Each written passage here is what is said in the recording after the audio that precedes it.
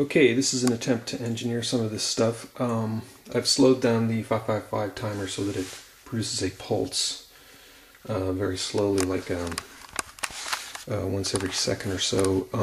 Really makes my transistor hot.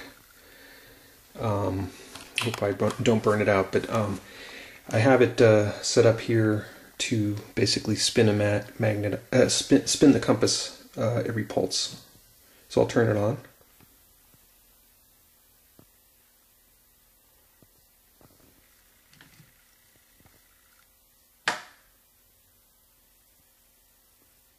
There we go. So this is slowed way down just so that there's a visual.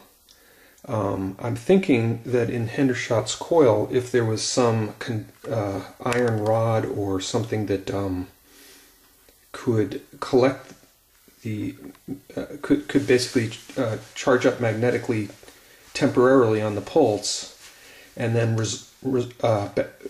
sort of resolve back to the north-south direction that the Earth would pull it, then you would create a spin, and the coil could therefore pick up the energy from induction.